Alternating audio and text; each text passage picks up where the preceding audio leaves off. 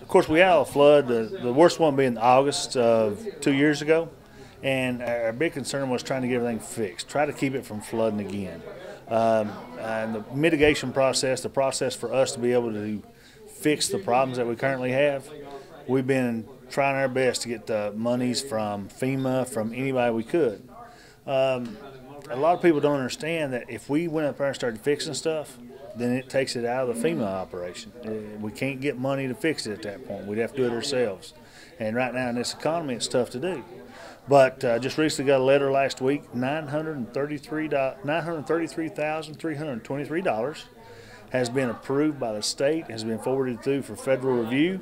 It looks we feel very confident we're going to get it. That's why they said that I could mention it now.